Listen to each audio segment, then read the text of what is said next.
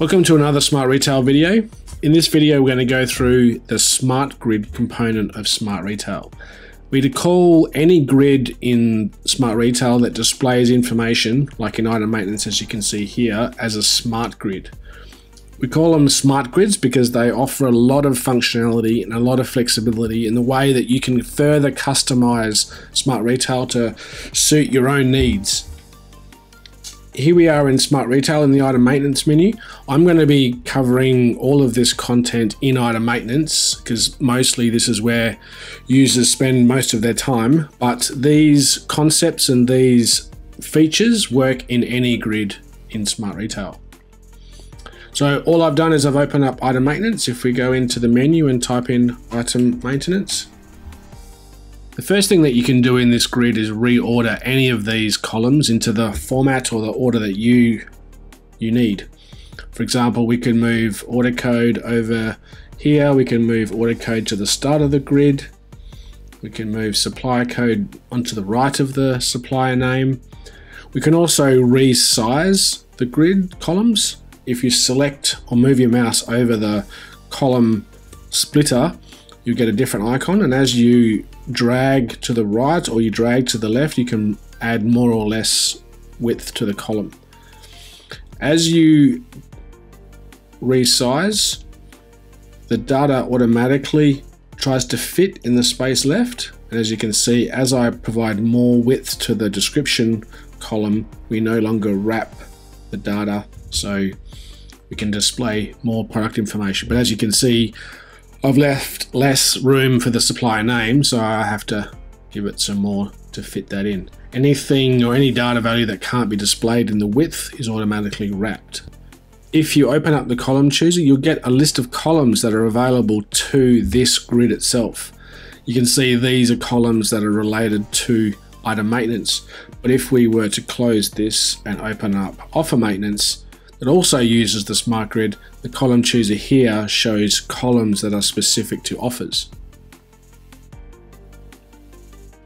So by opening up the column chooser, these are all of the columns that are available in alphabetical order to this grid. If you do not want a column, you can just drag the column into the column chooser and it removes itself from the grid. So as you start removing columns, you can see there's more room on the grid for other columns to be displayed. So for example, we might want to include the active flag. We might want to include the average weekly sales. We also want to include the current carton cost, current GP, current sell. And as you see, as I add more columns to the grid, there's less room for additional columns. So you have to be conscious of what information you want to display. When you finish with the column choosers, close it with the X, and then you can move columns still as you see fit. As I added those columns, there's no data in them. To get that data to refresh, you can either just change one of the sort orders and that automatically puts the data into the grid, or you can press the Alt-R shortcut. Once the grid is set the way you'd like it, you can change the sort order of any of the columns. As you click on a column header, you'll notice the sort icon changes. This icon indicates that the grid is sorted descending, and this icon indicates that the grid is sorting ascending. That makes more sense in the item maintenance. Ascending is obviously anything to do with the letters A to Z, and descending is Z through to A. To save the layout, you hit the drop down arrow next to the column chooser and choose the option to save layout. You can give it a name, say for example default, because I'm going to use this as my default layout, and press enter, and that will save that layout. It's important to realize now that once that layout's saved, every time I open up item maintenance, that layout will automatically be applied without me having to select it. As you can see, there's only one layout saved here, but I can have any number of layouts saved. For example, if I open up the column chooser, I can scroll down and find normal cost. It's in alphabetical order.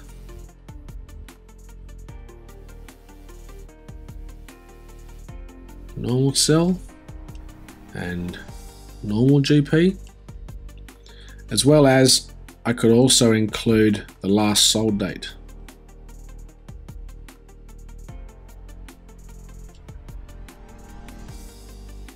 And when the product was last modified. I can then reposition columns as I see fit again. Again, I'll Alt R to refresh the data in the grid. That brings my data back, and then I can save my layout. Because I already have a layout applied, it's asking me, do I want to overwrite or create a new layout? I'll hit create new, and I'll call this my normal cell and cost layout. So now you can see I've got multiple layouts, and what I can do is just select which one I want, and it will open up that layout for me. The system will always remember the last used grid. So if I close item maintenance, for example, and then open item maintenance back, it's opened up that last applied layout for that grid. Within organize layout here, you can also tell it to specify which layout you want to be default other than using the last applied layout, just by clicking this star. If you want to remove the layout because you no longer need it, you just hit the delete button and it will remove that layout from the system.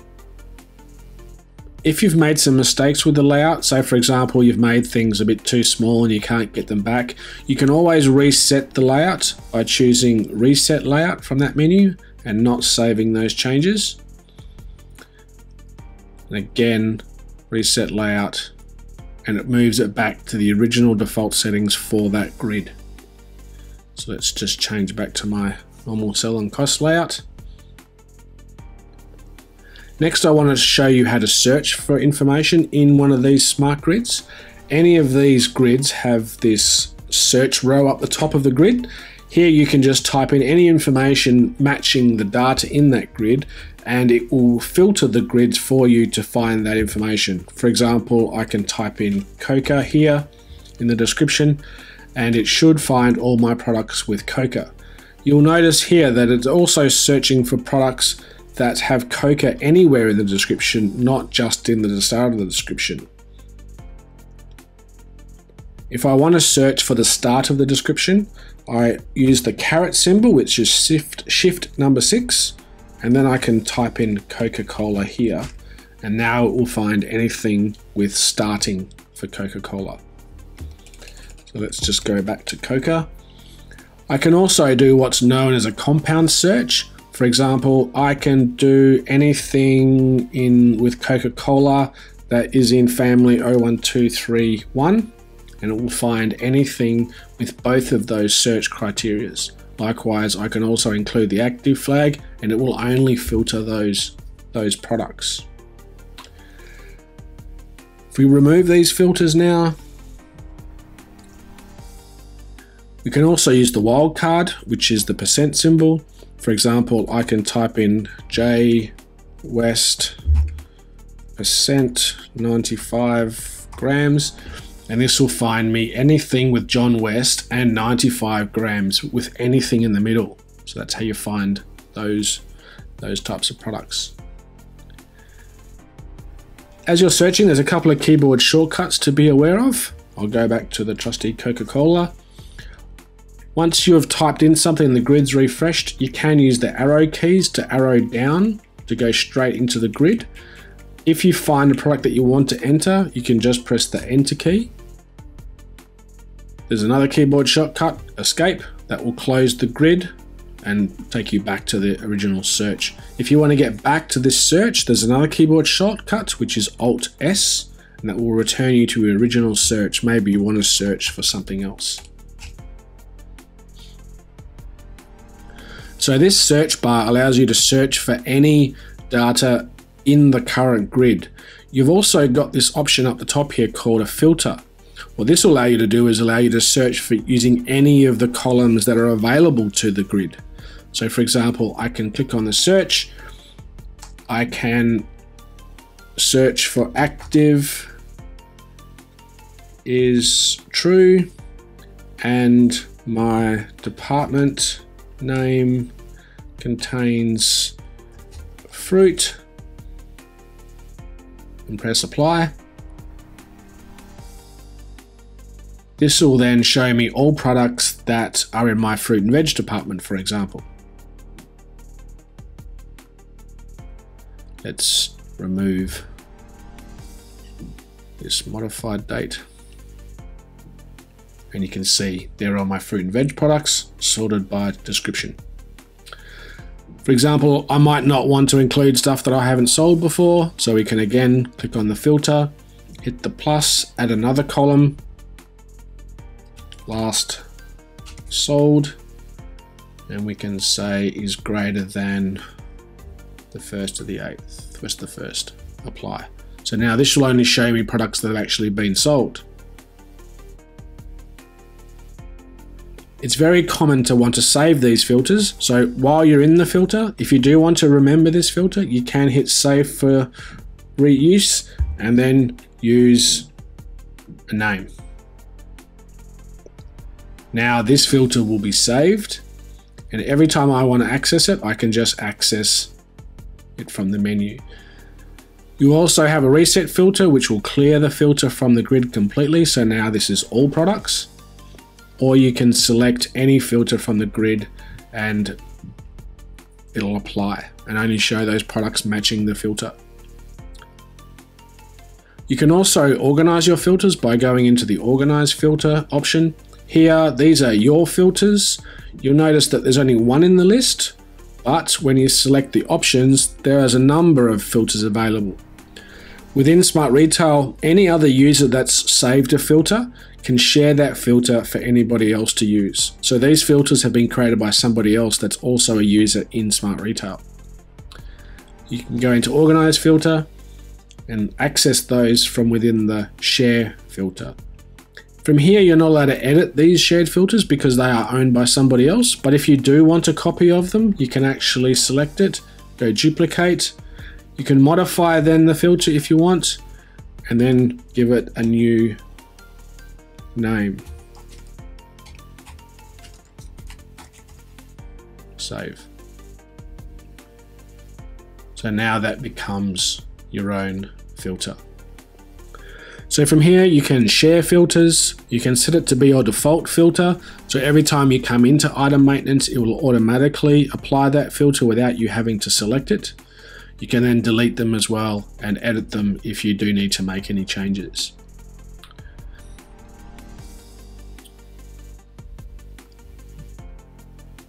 One of the great productivity tips for SmartRetail is to use those default filters and use those default column layouts in unison with setting up home pages. For example, if I always want to see my normal cell information, I can apply that as my default layout. So let's do that. Normal cell and normal cost. So now that is my default layout. And what I also want to do is I also only want to view fruit and veg products. So I can organize my favorite and I can make that my default layout. In one of the previous videos, we spoke about using home pages. So if I go into my account and look at preferences, my home pages are set. What that will do is when I log off and log back in, it's automatically going to open up SmartRetail. It's automatically going to open up my item maintenance. It's also going to automatically apply my column layout and my filter.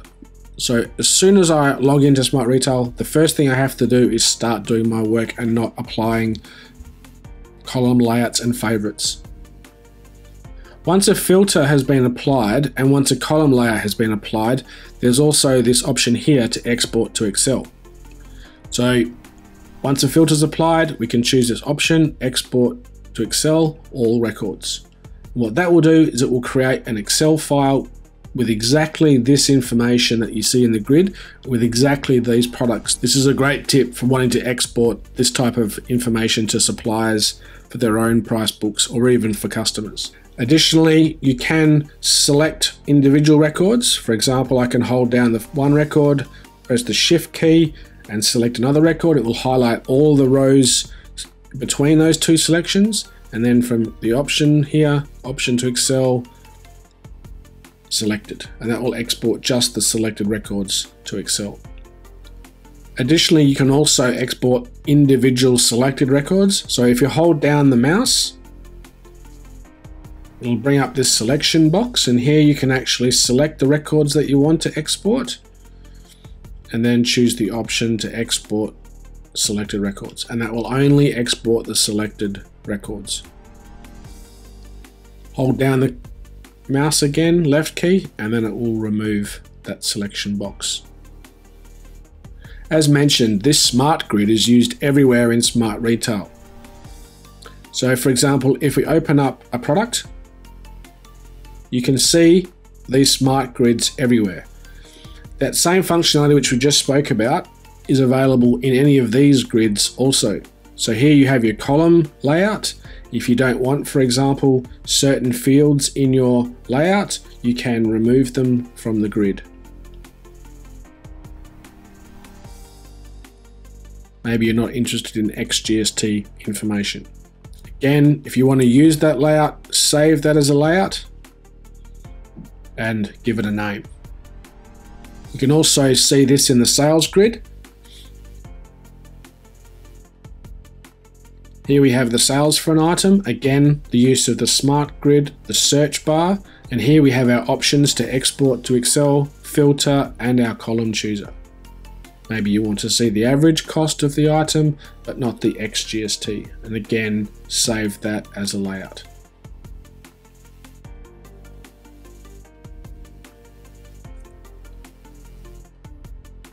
I think this is where we'll stop this video. I do invite you to, as you start to become familiar with SmartRetail, to start exploring the column chooser and the filter. And as you do become familiar, start to really customize the way certain parts of the product look, and start to take full advantage of how to customize it for your individual needs.